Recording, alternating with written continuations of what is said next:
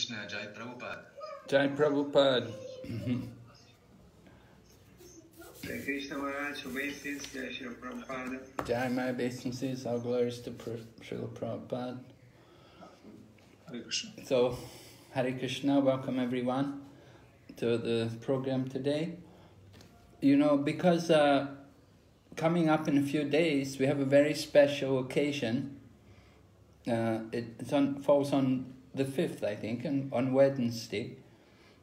It's called Nrsimha Chaturdasi, meaning it's the day in which one of Lord Vishnu's avatars appears in this world. And the avatar is called Nrsimhadeva, Narasimha. Just like my name, you know, my name is, I have a name Bhakti, Vighna, Vinasha, Narasimha. So it's a name after Lord Nrsimhadeva. Lord Nrsimhadeva, meaning the half lion and half man. The Lord Vishnu has many avatars. Some of you may be familiar, or you may not. Anyway, there's a well-known song by a great saint called Jayadev Goswami called Gita Govinda. And in the Gita Govinda, he begins the Gita Govinda by glorifying 10 of the prominent avatars of Lord Vishnu. Begins with Matsya, the fish avatar, and then there's Kurma, the turtle avatar, and then there's Nrsimha, Kurma, Varaha, the boar avatar, and then Narasimha. So he's the 4th of the 10 of these prominent avatars. Actually, there's many avatars of Vishnu, but 10 of them are particularly glorified by Jayadev Goswami in that famous Gita Govinda song. So within our institution, the Hare Krishna movement, or the International Society for Krishna Consciousness, we were taught also to worship Lord Nrsimhadeva. And when we visit places like India, Nepal, South India especially, we see also temples there also there that occasionally we also find they worship also Lord Nrsimhadeva, Lord Nrsimha avatar, along with others.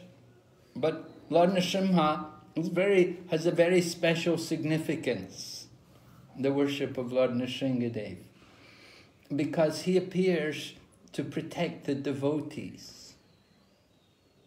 And I'm going to tell you the story. I have a PowerPoint presentation to show you, some pictures. I hope you'll enjoy the pictures. You know, we say one picture is worth 1,000 words. So we'll use some pictures to illustrate, just to illustrate the pastime of the appearance of Lord Nrsimha. So like I said, this Wednesday, we'll be celebrating the appearance day of Lord Nrsimhadeva. Here in Mayapur, where I'm staying at this time, due to the lockdown, I don't usually spend so much time in Mayapur. But this time, due to the current situation in the world, it's very convenient to be here in Mayapur. And we do also worship Lord Nrsimhadeva here. And we have a very wonderful deity of Lord Nrsimhadeva here in Mayapur. If any of you have the opportunity to come to Mayapur, you may have seen that deity of Lord Nrsimhadeva. So that deity was installed after Srila Prabhupada had departed from the world. And the reason why it was installed was to help to protect the devotees, because there was some danger. Actually, the temple had been attacked by some dacoits. They had come with the intention of stealing the deities from the temple, because they thought the deities were made of gold.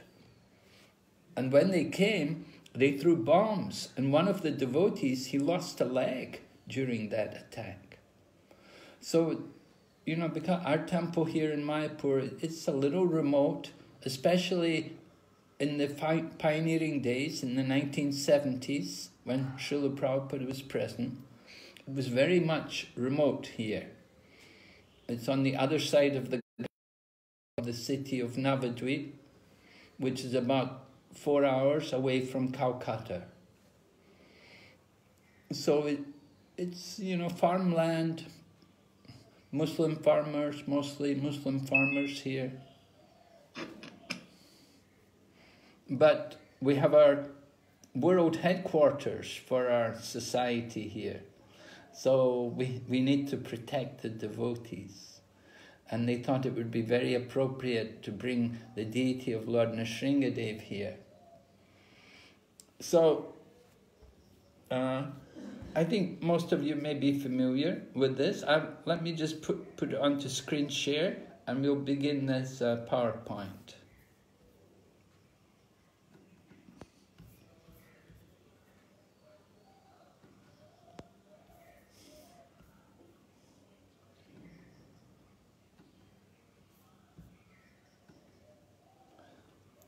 Are you all able to see everything okay? Yes, yes. Yes. You're okay? Okay, so here's this is Srila Prabhupada telling this story. We have transcribed here. You can see on the right the picture of Lord Nrsimhadeva, and you see the small boy there offering some garland to Lord Nrsimhadeva, and at the same time Lord Nrsimhadeva he's got some man's body, some unfortunate man's body on his lap, and he's ripped his body apart. So we will explain what happened. Just let me go back here. So here Srila Prabhupada was describing in one class. He says, so today, appearance day of Lord Nrsimhadeva. Lord Nrsimhadeva appeared on this Narsimha Chaturdasi on account of his devotee, Prahlad. The small boy is Prahlad. As it is stated in Bhagavad Gita, Yada yadahi dharmasya glanir bhavati bharata adbhutanama dharmasya. From Bhagavad Gita, 4th chapter, Lord Krishna is describing why he appears. So Prabhupada quotes, first of all, the 7th verse, and then he goes on to the 8th verse. Paritranaya sadunam vinaschaya chaduskritam sambhavami yuge yuge, Prabhupada says, right? So the Lord Krishna is describing his mission in appearing in the world in order to re-establish Dharma and to give pleasure to the devotees and to destroy the demons who are against his mission. So the Lord behaves like that. Let's see what Prabhupada goes on. He says, the Lord appears with two purposes. Paritranaya sadunam, just to give protection and rescue the devotees and to kill the demons. Vinaschaya chaduskritam. So Prahlad Maharaj, 5-year-old boy, his only fault was he was Krishna conscious. He was devotee of Krishna. You can see in the picture, this is Prahlad Maharaj. Just like on our altar in Mayapur, we have Lord Nrsimhadeva, we also have Prahlad Maharaj there. So Prabhupada goes on, that was his only fault. Remember the fault? That he was a devotee of Krishna. And the father was so unkind to the child. Even 5 years old, he could not excuse. Oh, let this boy do whatever, chanting Hare Krishna.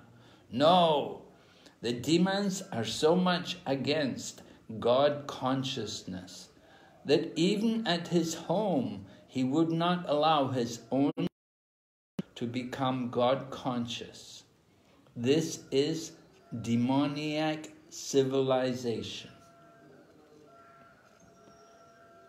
Prabhupada continues, so you'll find many critics, many enemies, because you are making progress in Krishna consciousness.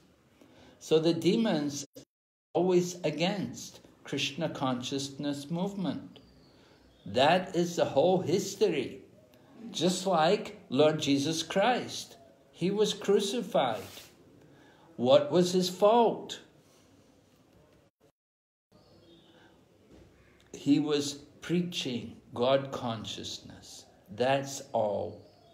This society is so cruel. So Prahlad Maharaj was tortured in so many ways. The torturing method, I think you will find, as you will see in today's picture, how Prahlad Maharaj was tortured. Right? You can see here, going back to this picture, you see Prahlad sitting there with the other boys, and Prahlad was talking to them. He was talking to them about making proper use of their life. Prahlad Maharaj was saying, why should we spend our time just playing football and running after a ball and throwing balls to each other? We will waste many years in this way. Prahlad Maharaj said, we have to spend many years growing up, and in the same way in old age we will spend many years helpless, incapacitated. And then we spend also so much of our time sleeping. Every day, if we sleep 12 hours a day, then out of 1 year we've slept 6 months. Of course you may say, well, I don't sleep 12 hours. Okay, then we sleep what? 6 to 8 hours. So that it's the same, 3, 4, 4.5 months. Like that, we spend a lot of time engaging in these different activities. What is the value of life? Prahlad Maharaj was speaking to his friends. He was encouraging them to understand the importance of human life and how to make the good use of it. So Prahlad Maharaj, he was encouraging his friends to chant Hare Krishna. And his father did not like this, because his father was a great enemy of Lord Vishnu. He hated the name Vishnu. He wanted to become himself the Supreme Lord. So this is the story of the appearance of Lord Nrsimhadeva. It's described actually, the boy's father, Prahlad's father, his name was Hiranyakashipu. Hiranya means gold, and Kashipu means soft bed. So his father was a great materialist, and he was very attached to sense gratification and having money and power, and he did great austerities to get the power. He worshipped Lord Brahma, and he got the benediction from Brahma. So when Brahma asked him, what benediction do you want? He said, I don't want to die. Well, Lord Brahma said, well, I can't give you that benediction because I also have to die. So then Hiranyakashipu, thinking himself to be very intelligent, he said, then grant me the blessing that I will not be killed by any animal or any man or any god or any being. So Lord Brahma said, all right. And then he said, and grant me the blessing I should not be killed in the daytime or in the night time. And Lord Brahma said, all right. And then he said, I want the blessing that I should not die on the land or in the water or in the air. So Lord Brahma said, all right. And in this way, Hiranyakashipu thought he was getting a blessing by which he would never die. So this is the materialist's idea. They want to avoid death. They're very afraid of death, and they will take great efforts to try to avoid dying. They do not understand the nature of the material body. Prahlad Maharaj, however, is a saintly devotee. So his father was very worried because his son was trying to preach Krishna consciousness, and he was teaching all of his friends. So his father decided he would have to have his son killed. So you can see in the picture how these different demons are coming, trying to kill him. And there's snakes, poison snakes there also. The snakes would bite him, but nothing would happen. The demons would try to pierce his body with their spear, but their spears would bend. They would become like rubber. They would have no effect on the body of Prahlad. So anyway, his father tried many ways. Here's another way. They threw him off a mountain. But the Mother Bhumi, she's very dear to the Lord. She saves him. Sometimes they threw him in the sea, and the sea would wash him back ashore. No matter what happened, they couldn't harm Prahlad, because Prahlad was not an ordinary person. He was actually a great devotee. And he was, because he's a great devotee, he's very dear to the Lord. Right? So one day, Prabhupada continues, one day Hiranyakashipu, after all, Prahlad was his son. So affection was there, father and son. So one day Hiranyakashipu asked the boy. So he asked his son, my dear son, what have you learned? What is the best thing you have learned from your teachers? Kindly let me know. So Prahlad Maharaj told his father, I have learned like this.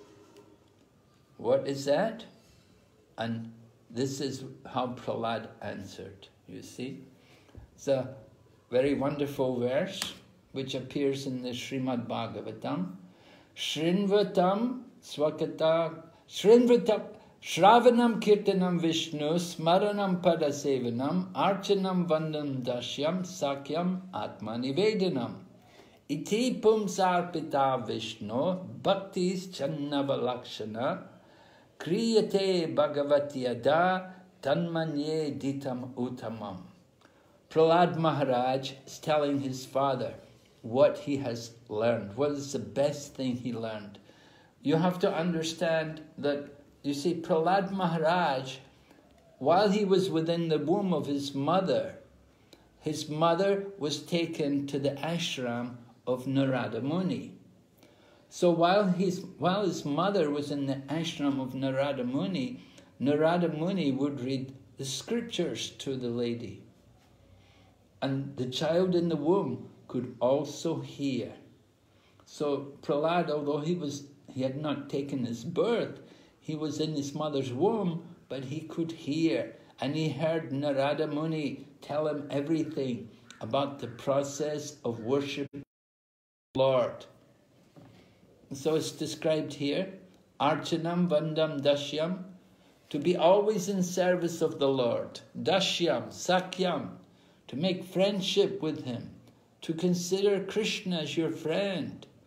He says, even if I do not say that he's my friend, he says, I am friend of everyone. Suridam Sarva Bhutanam. Yeah, Krishna, the Lord, is a friend of everyone. Not only the devotee, he's a friend, the best friend of everyone. We don't want his friendship, but he wants our friendship. He wants us to go back to home, Godhead. We don't want. So he is more anxious to take us, exactly like the Father is more affectionate than the Son. That's a fact. Often happens like that. You have a son, and the son is not so affectionate, but the father cares, my son. So the same way, Lord Nrsimhadeva is Lord Vishnu, and he's the father of everyone.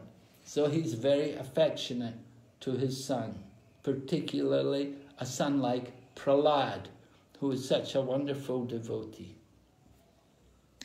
So you can see, because Prahlad was put through so many difficulties, the father trying to kill him, at a certain point, Hiranyakashipu confronted his son, and he asked his son, "Where is this person, Vishnu? Where is he?" And Prahlad told his father, he said, "He is everywhere, father. He's everywhere."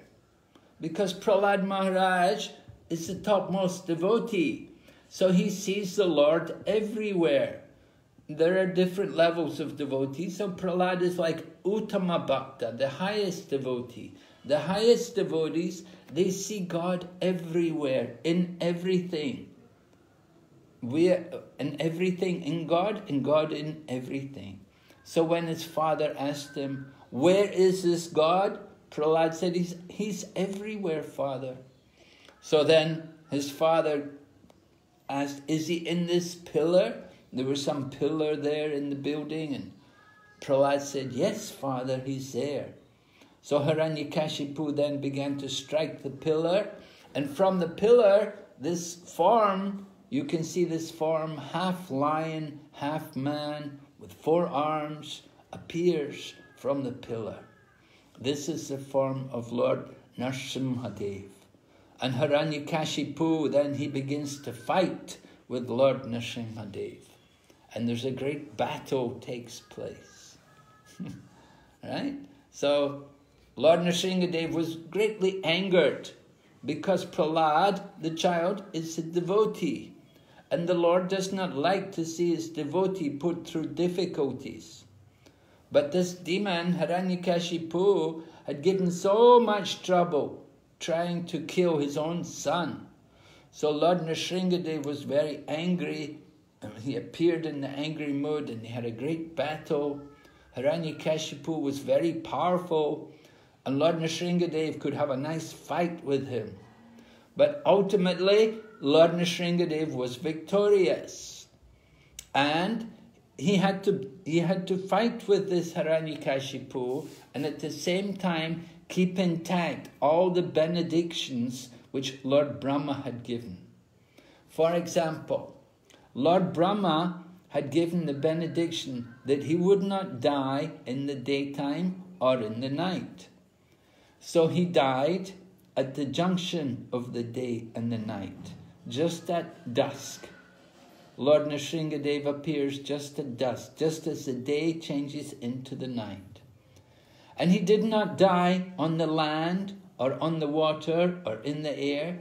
He died on the lap of Lord Nrsimhadeva. And he was not killed by any man or animal or God. He was killed by the Supreme Lord himself. Not by any weapon, but by the nails of the Lord. And so in this way, Lord Nrsimhadeva kept all the benedictions which Lord Brahma had given, and he killed this Hiranyakashipu, and very nicely described in the 7th canto, of the Srimad Bhagavatam. Practically, and almost the whole canto is describing the appearance of Lord Nrsimhadeva, and then the prayers, the wonderful prayers which are offered by his devotee Prahlad.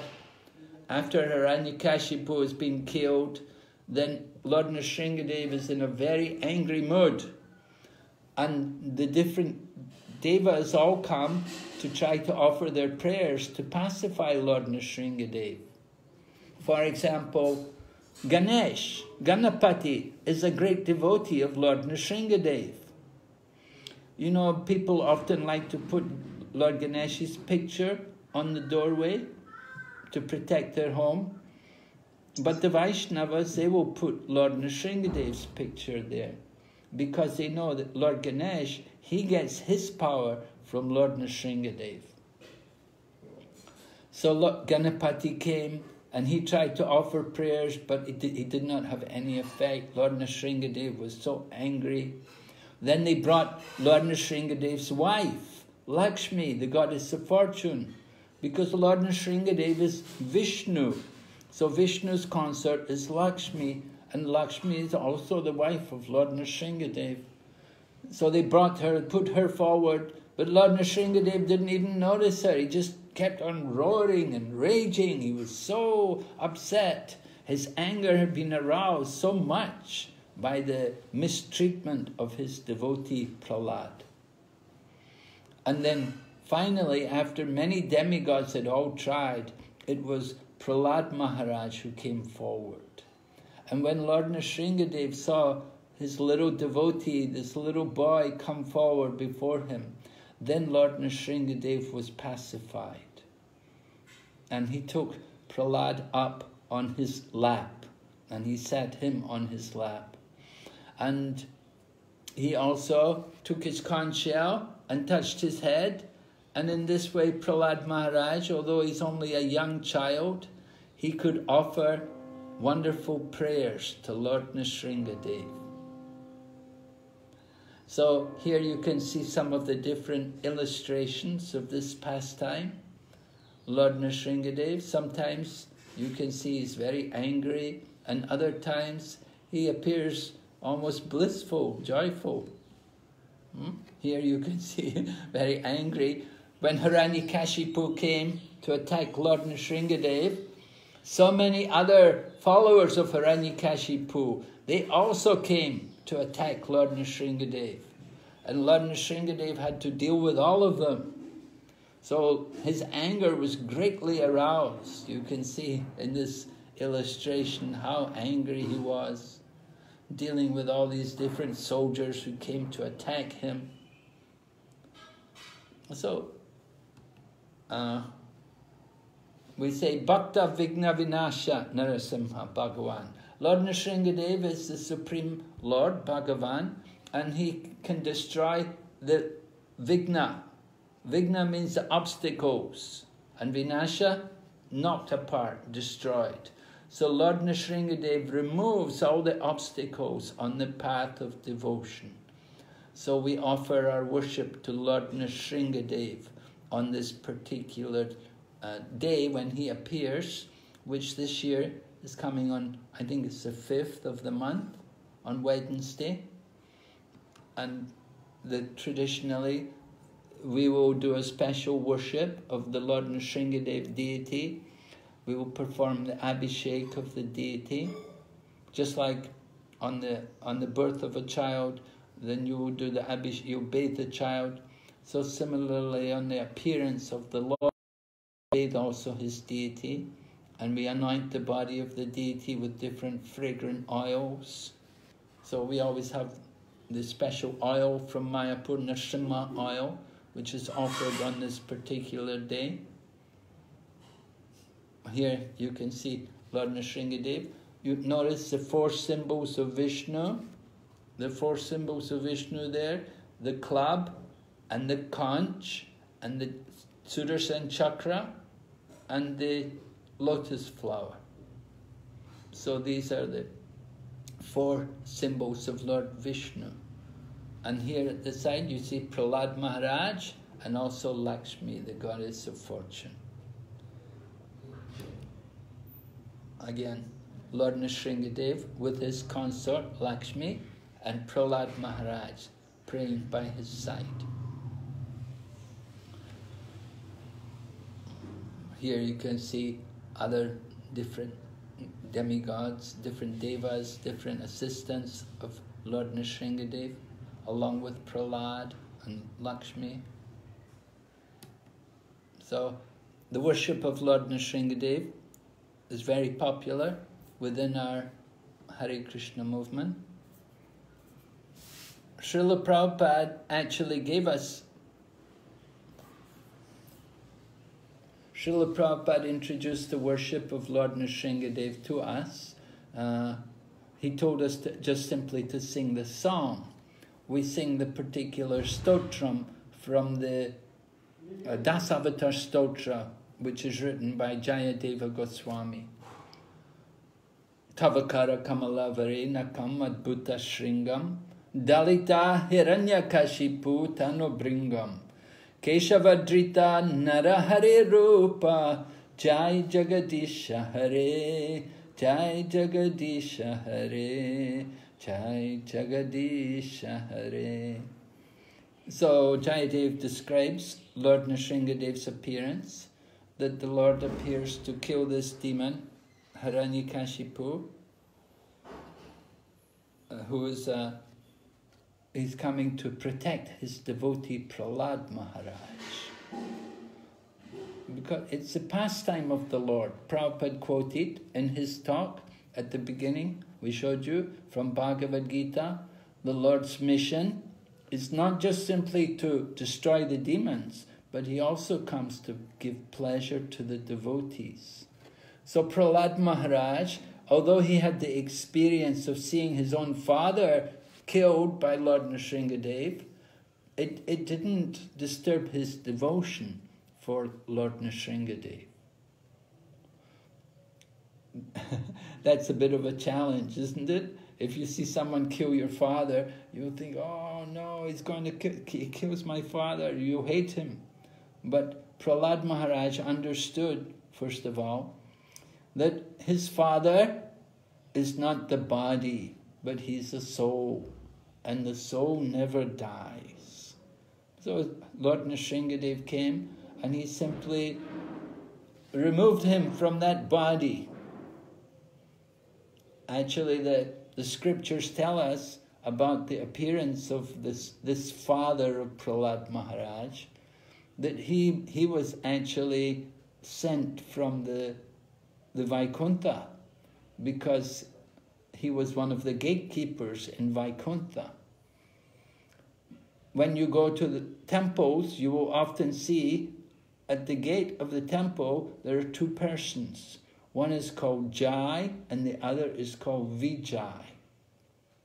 So they're like the guardians of the temple. So in the Vaikuntha also, at the gateway to Vaikuntha, there are two attendants, Jai and Vijay. So it happened that on one occasion the four Kumaras, the first sons of Lord Brahma, were entering into Vaikuntha, and they got stopped by these two gatekeepers, Jai and Vijay. So when they were stopped, then the four Kumaras were upset, and they challenged that we don't think you're actually fit to be residents here in the spiritual world. So the four Kumaras, they cursed these two gatekeepers that they should go down to the material world. And it was actually the plan of the Lord.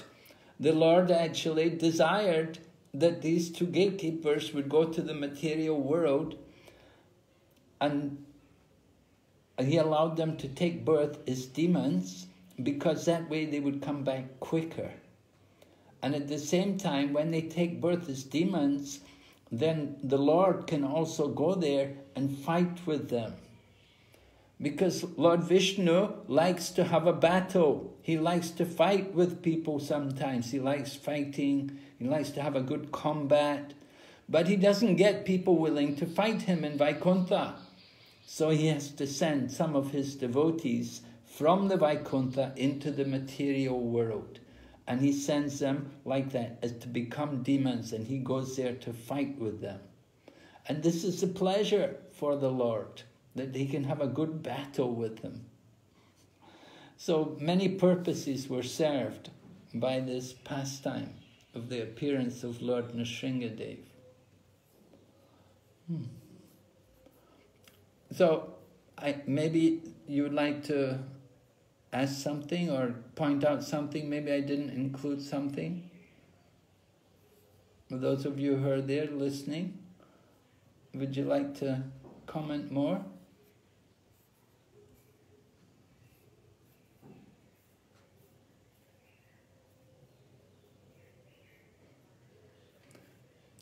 You're all familiar with Lord Nrsimhadev?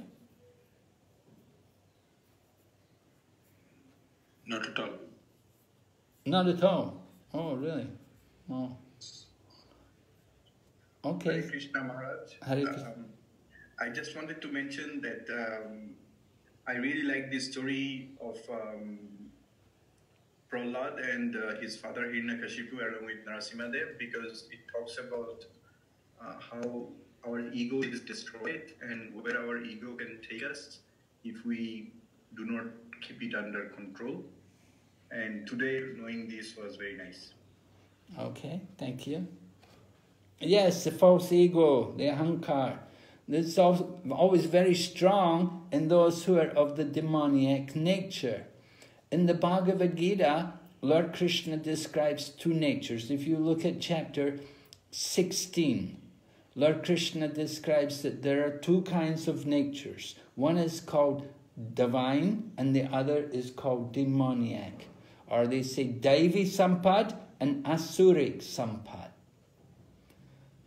So what is the difference between the two? What makes the difference between these two kinds of people?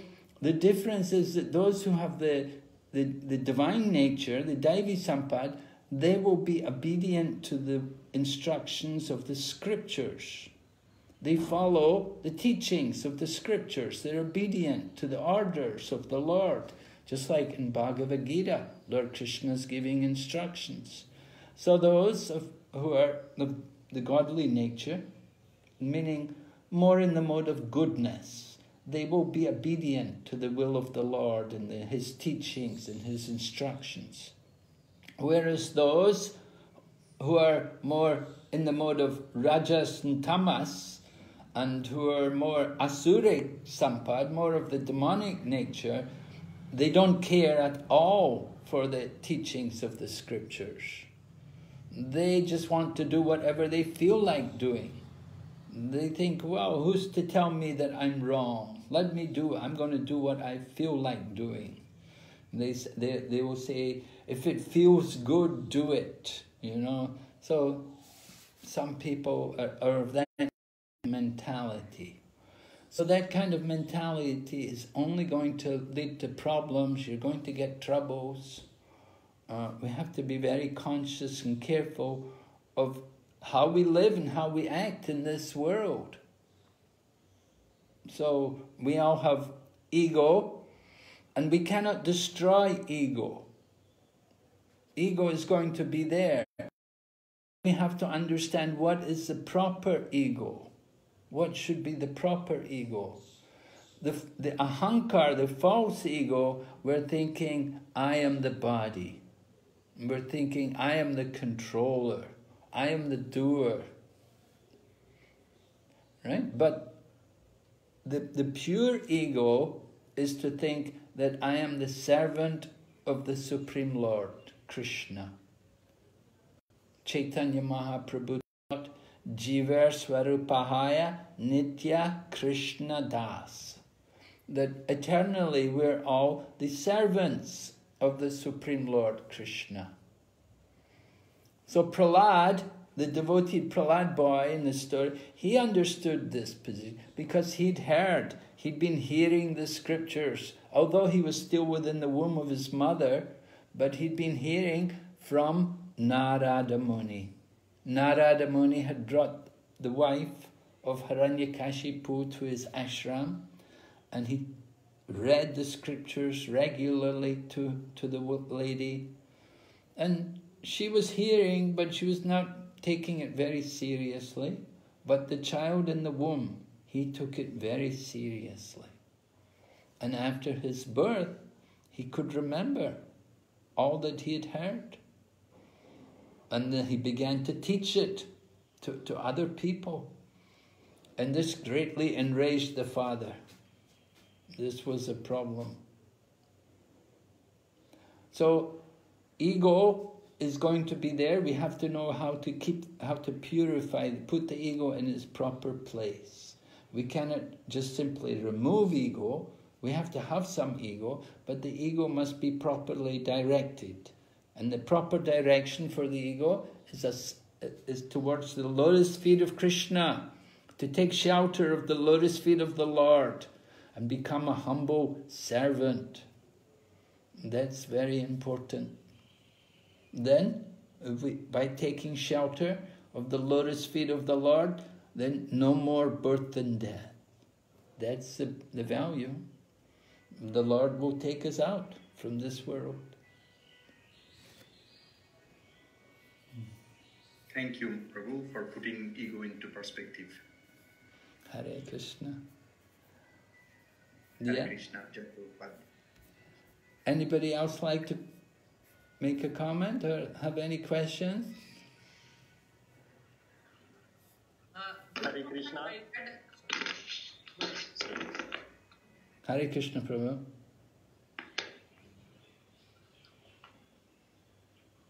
Mataji had a question. Guru Maharaj, I had a general question, not about this topic. Mm-hmm. So it's about, this thing comes every now and then to me, the concept of the soul or the Atman, right? Yeah. So how are they created, or if they are omnipresent, then what are the states in which they live? For example, when there was no life, where did they reside, and where's the start and the end? Because you always think of even rebirth, then the next stage is how the soul in itself was. Yes, okay. Yeah. All right. Even, yeah, because I'm very confused about that. Okay, so from Bhagavad Gita, we learn that for the soul, there's no birth and there's no death. So the soul is eternal. So then where does it come from? Right? Well, you have to understand that we're living now in the material world, which is the place of birth and death. But there's a whole nother world away from, on the other side of this world, we have what is called the spiritual world, or Vaikuntha Dham, or Goloka. You see these places, Vaikuntha, Goloka, they're in what we call the spiritual sky. And Lord Krishna also speaks about this in the Bhagavad Gita. So, from the Bhagavad Gita, we learn how our soul is entangled in the material energy, and we take birth and die. In different bodies, we've taken many births. And we've been in this material world for a long time. We've had many different bodies.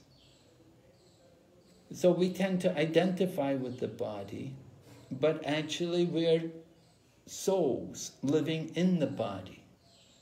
So we want to make use of this body to free ourselves from the wheel of birth and death. Coming into this material world means you take a material body. We take birth in a material body, means we're going to die one day too, right? Nobody can say, I'm not going to die. That was the mistake of the demon in the story today. You know, he thought, I don't want to die. He worshipped Brahma and he got benedictions, but still he had to die. One who takes birth have to die. But the soul never takes birth. So for the soul there's no death. And so we have to understand, first of all, the nature of this body. That this body is only the dress or the vehicle. Now if you get a new car, are you going to be happy? If you get a new car, wouldn't it be nice? Yeah? You get a new car, wow, great, go for a ride, enjoy it. So the body is also like a car. So this body gets old one day, we have to give it up, we get a new body, nothing to lament. But, of course, you want to be careful what kind of body you get. Because from the Vedas, we learn there are 8,400,000 different species of life. Now we have the human form, but we're not guaranteed always to have a human form. The human form is like the junction in life. It's where we earn our karma, which will determine what kind of body we take in the future. Whether we go up or whether we go down or come back. There are higher planets, heavenly planets, and there are hellish planets, lower planets. There's higher species of life, like Devas, and Gandharvas, and Siddhas, and there are lower species of life, animals, trees. These things, they also have souls. You know, so what kind of body, the body we take in the future will depend on how we use the body in this life. We have to understand how to make the best use from this body. So it begins by inquiry, just as you're doing. You're asking, you want to understand about the soul. Yeah, we have to understand the soul, and we should understand the soul is not material, it's spiritual. And the spiritual nature means eternal, full of bliss and knowledge. But the body, which includes also our mind, is temporary and also subject to illusion and ignorance. So we have to try to change our consciousness. What we're doing is we practice the yoga called Bhakti yoga, yoga of devotion. We practice devotion for the Supreme Lord, Vishnu, Krishna, by worshipping, because we understand the soul is a part of Vishnu. It's not Vishnu, but it's a tiny part of him. And we have a relationship with him. Just like in the body, the hand is connected to the body. The hand is a part of the body. But when the hand is disconnected from the body, it's useless. We want to keep the hand connected to the body. The same way our soul should be connected to the Supreme Soul. This is yoga. Yoga meaning to link, to connect, to come together with the Supreme. And we do this through the chanting of the names of the Lord. Just like we chant the Hare Krishna mantra. And we also worship like Lord Nrsimhadeva. We also worship Lord Krishna. So by doing these acts of devotion, we cultivate our devotion. We connect our soul to the Supreme Soul. And this way our consciousness becomes more connected to the Supreme. This is important because when we give up this body, the consciousness which we have at the end of life will determine the type of body we're going to take in the next life. From the Bhagavad Gita, Lord Krishna describes, whatever we remember at the end of life, that will determine the body we take in the next life. So we want to try to develop this consciousness of Krishna or Vishnu, remembering him. And then we can be qualified to go to be with him. We can get free from the wheel of birth and death. We can go to the spiritual world. Spiritual world, you also have a body, but not a material body. You have a spiritual body. Is it a little clearer? Yes. Have you read the... Is time a matter in the spiritual world, or you don't have a feeling of time? No, there's no time in the spiritual world. It's beyond the realm of time. Yes? Then it makes sense. Time is here in the material world, and that's why there's old age and disease and death. That's why birth and death, they're all influenced by time, you see. But in the spiritual world, there's no time. It's beyond the realm of time. So the spiritual world is a very blissful, very joyful place. And we're also told that the vast number of living entities actually reside in the spiritual world. We're in the minority here in the material world. There's far more living entities in the spiritual realm.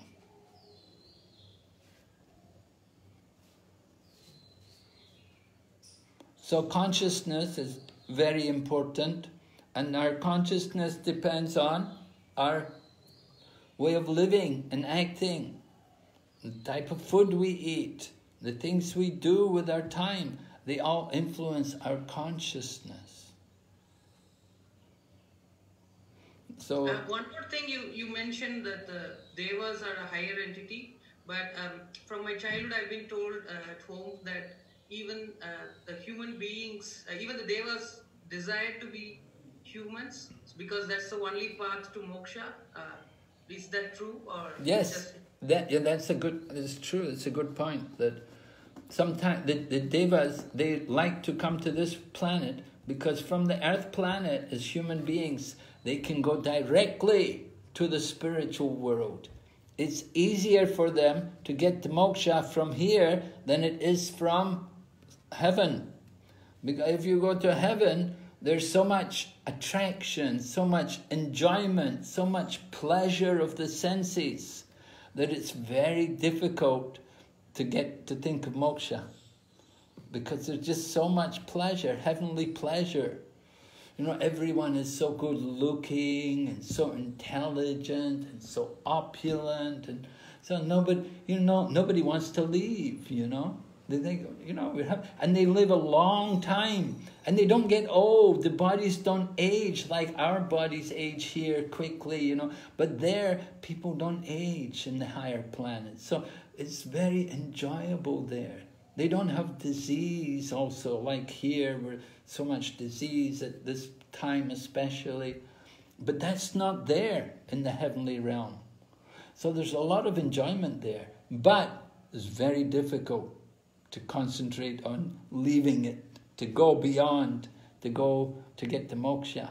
So the demigods better to come here. So they're waiting to take birth here, and they will like to take their birth in the family of devotees. You see, because when the devas come, they will choose, just like when the Lord comes, when Lord Krishna, they incarnate into the family of very special persons, so that, you know, it's very easy for them to have their pastimes. So in the same way, the demigods, when they come, if they come down here to take birth, they will take birth in a family of devotees, so that, you know, from birth they're hearing the glories of the Lord. Maybe in their home there will be a deity, and there will be the chanting, the reading of scriptures, and so on. So this is why the demigods come to this planet. Yeah. Thank you. Nice question. Hare Krishna. Hare Krishna. Guru Maharaj, they are first time and they are my college mates and they are living in Bangalore. Just want to quickly introduce them to you. Oh, very nice. Welcome. Yes. So give them some beads. Maybe they can also chant a little. If you can give the japa bead. Sure. We have attended a few when we... Oh, really? When we stayed in Southern California, in Laguna Beach, ISKCON temple. Oh, yeah, Laguna Beach, yeah. Yeah, I've been there a few times. Okay. Yeah, Yeah. The headquarters for USA is over in Los Angeles, in Culver City. But Laguna Beach, I think they have Panchatam. Yeah, we've been at Culver City, ISKCON as well. Oh, really? Oh, very nice. So now you're based in Switzerland? No. We are at Bangalore. We moved back. Yeah, we moved back a few years ago. Oh, you're in Bangalore, are you? India. Oh, yes. Okay. Yeah. So you're in the lockdown now. Yes, it's one of those. Yeah. We have about 4 ISKCON temples in Bangalore, I think. 4 or 5. But difficult moving around in Bangalore, not like in America. Yes, we visited one of them, yeah. So you're going to be staying here in India now? Yes. My mother lives here, so we just moved back. Take care. Yeah, better. I think you're much better here. in India than to live in America. There's so many dangers, so many horrible things there in America.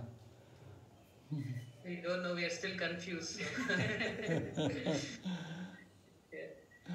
No, I think you did the right thing. You come back to your roots. Here in India, good culture is here. You can at least feel a little, I think, more security here. America is a very dangerous place. The Wild West. Okay, so very nice to meet you. I'm here in Mayapur, our center in Mayapur, just now.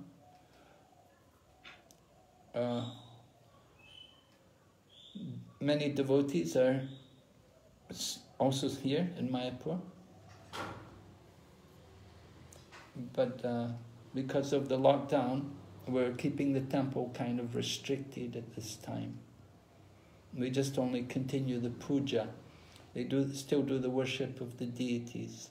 Even though the temple is closed, there's a few people who are there responsible to do the worship of the deity. Because you understand, when we say deity, it's not just simply statue, but the life is actually there in the deity. And we worship the deity as a living person.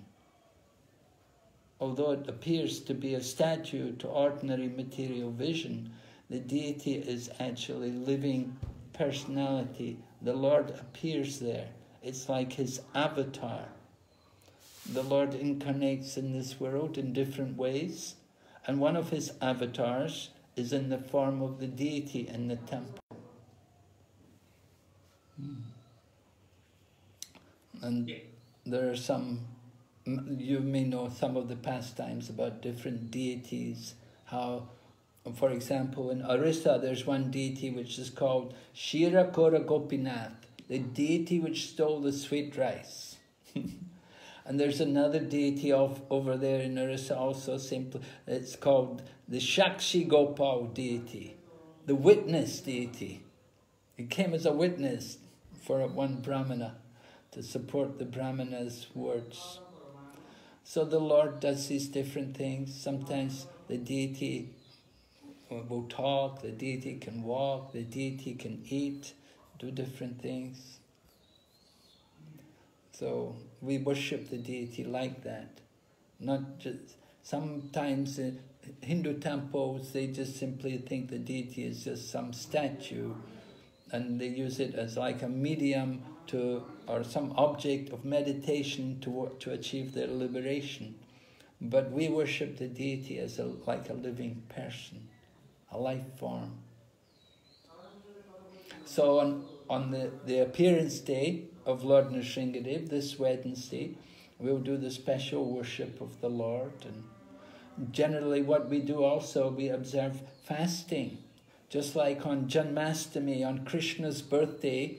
Krishna's birthday is a very big festival for us. You know, I know in India also it's a big festival. Most people, they go to temple on Janmashtami, and we have Krishna appears at midnight, so the devotees fast the whole day until the midnight, and then they break the fast after midnight. So Lord Nrsimhadeva, his appearance is at dusk, the change between day and night. So we'll fast throughout the day, and we'll take food only in the evening after the night begins. And before we take the food, we have to do the worship of the deity, worship him and offer flowers and do a lot of chanting and dancing. A very joyful festival, you know, festivals. We should be happy, joyful. So in this way, we pass our time chanting, dancing, worshipping Krishna. Because the soul's nature is joyful. When we're not joyful, we're too much in the body concept of life. The body consciousness is not enjoyable, it's not happy. But if we're thinking of our spiritual nature, we'll become joyful. We'll feel real pleasure. And the way to do it, the way to raise your consciousness to the spiritual, you have to chant. You have to chant loudly. Do the chanting. Very powerful. So, in your home, you know, you can also do kirtan, do the chanting. It's very nice. You don't need to go to temple. The chanting can be done anywhere. Okay. So anybody else there? Vaishnavi? Oh, Yes, Guru Maharaj. Oh yeah, this Prabhu. Yeah. Hare Krishna, Prabhu. Hare Krishna. I don't know if it's really a very important question, but can I ask anyways? Why not? All right. Okay. Oh, thanks. Okay, so when we think about Narasimha and protecting Bhakti and everything, we might also think about him protecting actually a more whole, like physical body, etc., or just morality. I suppose that is something that exists, and I also had a bit of a small question on the side, the same matter. I guess that if we surrender to Krishna, a lot of our karma goes away automatically. But is there any way that bad things could happen to us to teach us something, or just if we don't have any karma and some bad things would happen, or is it? Do all the things that are bad that happen to us, are they all because of some reaction? Okay, yeah. People often ask about this, about devotee, you know, and why they're suffering. They've surrendered to Krishna. They shouldn't have to have any difficulties. They shouldn't have any problems. But we have to understand the nature of this world is there will be problems. We're here in this material world. There will be sometimes problems, sometimes happiness, and sometimes problems. Comes and goes. Just like winter and summer season, happiness and distress. But the devotee who's surrendered to Krishna, they will not be disturbed by the problems. They will not be excessively disturbed. Now we see, for example, the Pandavas, you know, they're very great devotees, surrendered to Krishna, but they suffered a lot. They had to go into exile and everything. But they never gave up. Their faith didn't weaken in Krishna. You know, they accepted all the difficulties and they became more devoted to Krishna. And Queen Kunti also says like that in her famous prayer. She prays to Krishna, let all the difficulties happen again and again. Because when I'm in difficulty, then I see you again and again. And by remembering you, I know there'll be no more birth and death. So a devotee understands it. It's not really karma though. It's the arrangement of Krishna. Krishna arranges for the devotee, for their continued progress, to help to strengthen their faith and to take away their attachments. Sometimes there may be some little bits of karma remaining, so Krishna wants to remove also that, some final traces of karma. So a devotee is not so much worried, just simply goes on. You can read Srimad Bhagavatam, right? Prabhu, you're reading Srimad Bhagavatam? Yes. Yeah? Yeah? Yes, So you've read yes, the sixth canto, the story about the killing of Vritasura?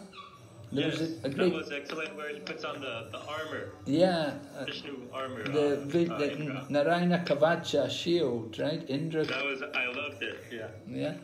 So the demon he killed, Vritasura, you know, he got that body due to the curse. Lord Shiva's wife had cursed him to take that demon body. And the reason... Right, right, because he was making fun of of him. Right, yeah, he criticized, he kind of laughed at Lord Shiva, that, you know, you're sitting there with your arm around your wife, and you've got all these great sages around you, worshipping you. So Chitraketu didn't, he shouldn't have spoken maybe quite like that. So Lord Shiva's wife was a bit upset, and she cursed him, become a demon. But in the demon body, you know, he had to fight with Indra and got his arms cut off and everything. But he didn't forget, he didn't lose his bhakti. No matter what happens, he didn't lose his bhakti. He kept his devotion for Krishna.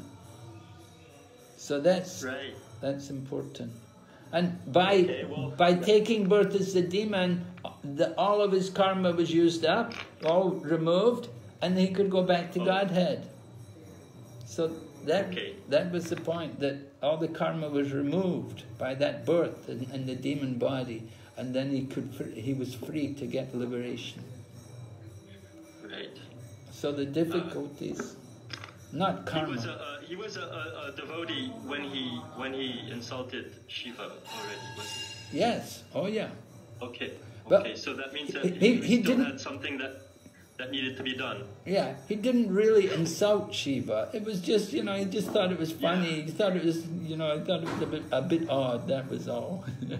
But Shiva is so powerful that he didn't really like it. And, Lord Shiva didn't mind. Only his wife took the offense. Well, yeah. Okay. Lord Shiva didn't. Lord Shiva, he understood. He's a devotee. Okay. So devotee suffering is not ordinary.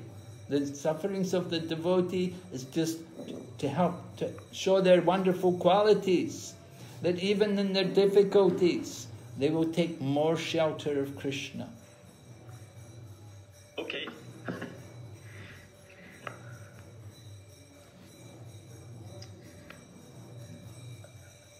So you're chanting nicely?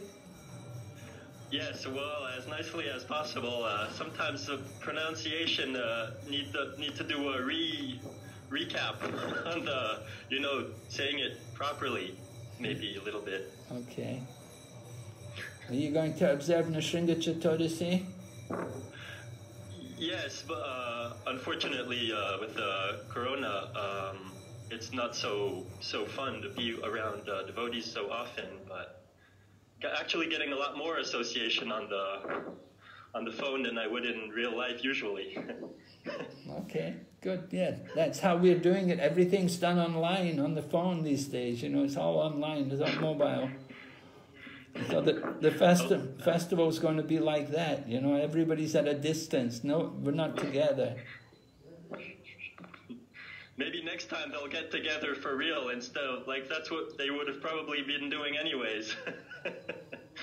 Yeah, we hope so. Okay, Prabhu. Thank you very much. Take care. Hare Krishna. Thank you. Bye-bye. Okay. Hare Krishna. Michael.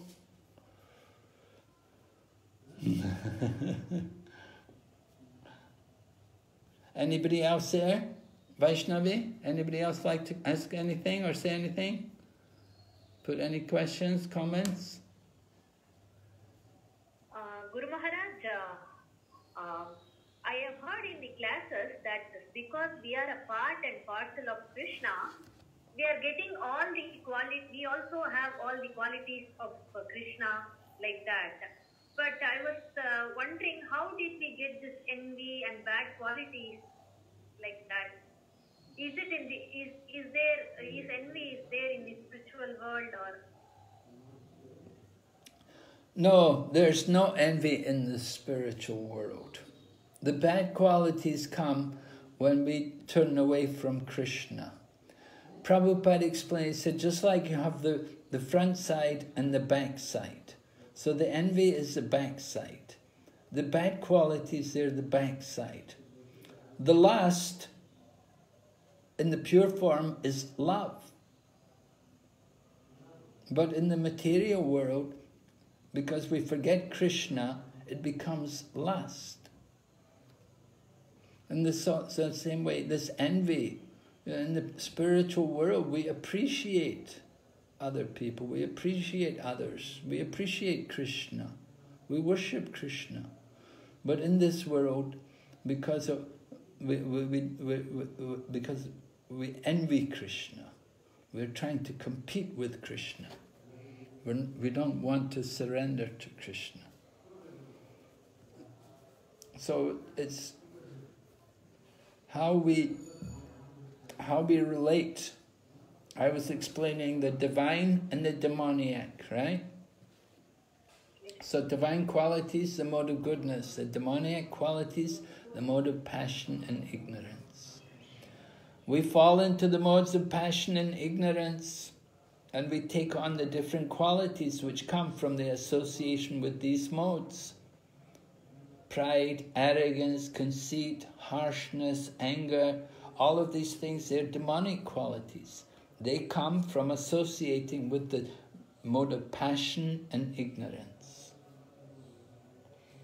So therefore we're encouraged to come up to the mode of goodness. And then from the mode of goodness, then you can go into the spiritual world.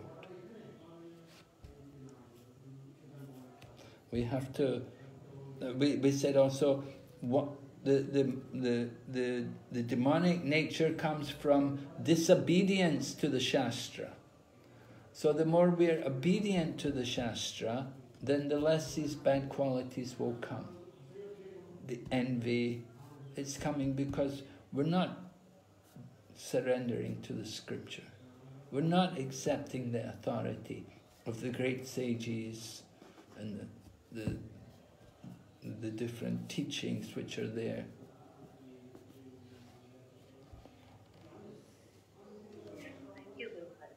So we have this desire to be God. You see? We want to be God ourselves. That's why we come into the material world. We want to be the supreme, we want to be the controller. So we enter into this material existence. Krishna creates this world so that we can have our little drama here in this world. We're thinking, I'm God. When I first went to the temple, I remember when I visited the temple first in London, and they said, do you know who God is? I said, I'm God. You're God. We're all God.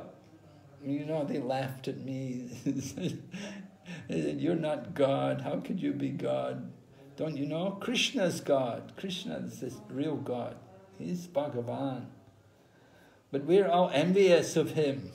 We want to be the God. Just like Sishupal. Sishupal in Krishna Lila, Sishupal was always envious of Krishna.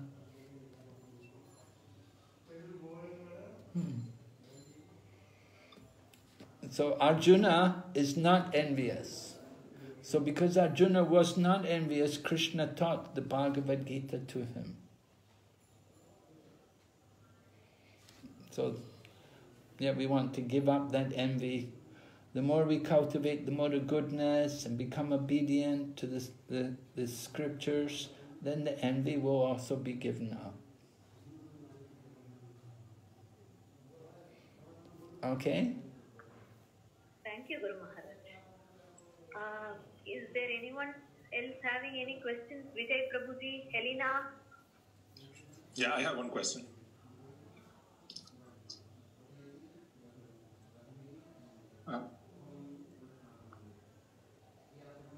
Hello, can you hear me? Yes, go ahead.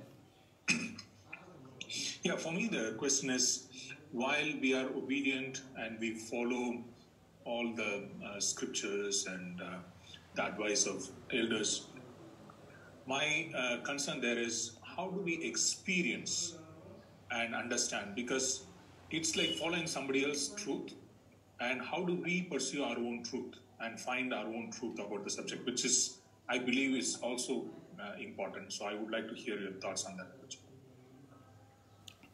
Yes, well, we find our own truth. We have to understand the truth. There is the absolute truth. We're not just looking for some relative truth. Relative truth means it's true today. Maybe true for a little while. but it's not true forever. So that's not the real truth. We want to understand what is the absolute truth. And the absolute truth is found by being guided by spiritual authorities. When we're looking for truth, it's not enough to just depend on our own mind. The material mind, the material intelligence are very limited and conditioned by our environment and by our upbringing and our social experience. All of these things, they influence our mind and consciousness. We have to transcend all of these things. We have to come to a higher consciousness, spiritual consciousness. We said we want to awaken some consciousness of the soul. Within the body is the soul, the spiritual particle. We are actually all souls living in the body. So the truth is to understand, first of all, who I am, and then who is the Supreme, and what is my relationship, what is my connection with Him. That is the actual truth. We want to understand. This knowledge is not revealed just simply by our own mind, by our own contemplation. We have to hear. We have to hear from the spiritual authorities, the spiritual teachers, who have also studied and heard this and realized it, and they're also presenting it for us again. Just like Bhagavad Gita. Bhagavad Gita is eternal, perennial knowledge. It's eternal. Krishna spoke this Bhagavad Gita to the sun god millions of years ago. And the same truth is there today. It didn't change. It's not out of date. There's no faults. There's no errors in it. It's the same truth. Millions of years ago, Krishna spoke to the sun god, Vivishwan. Vivishwan gave the knowledge to Manu, the father of mankind. Then Manu gave it to Ikshvaku. And in this way, the knowledge came to the different Rajarishis, the saintly kings. But in course of time, the knowledge was lost.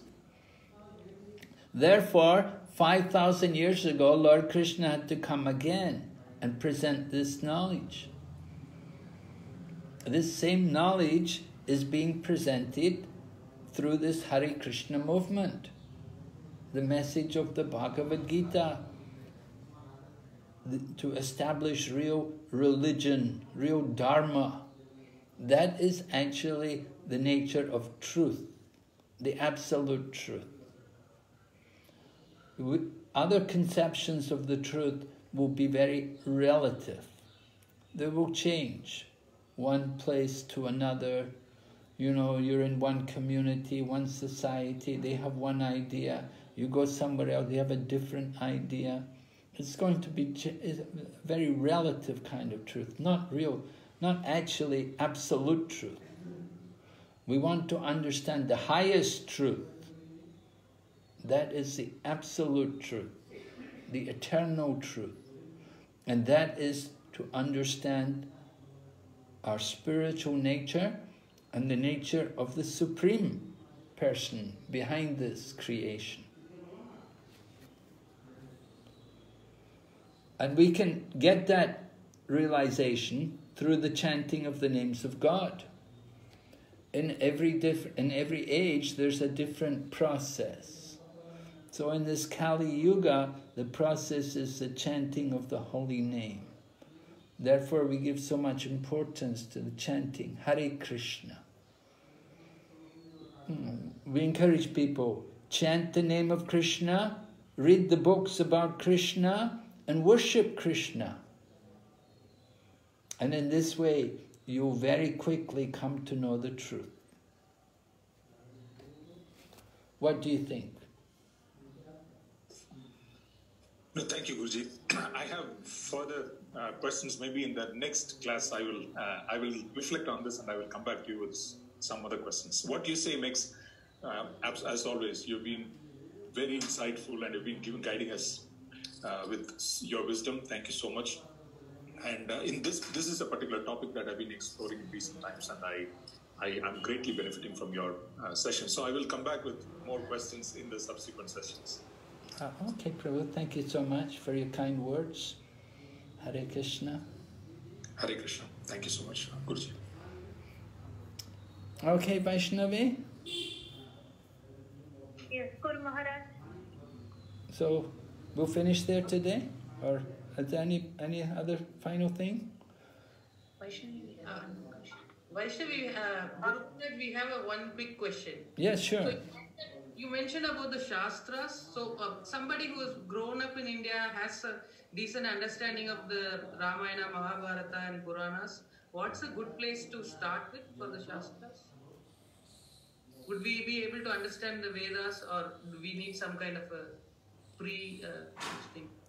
Yeah, and we don't give too much emphasis to try to study the Vedas, because the Vedas, first of all, very vast, and traditionally Vedas are particularly meant to be read and recited by the Brahmanas, and to understand the actual purport behind the Vedas is very difficult.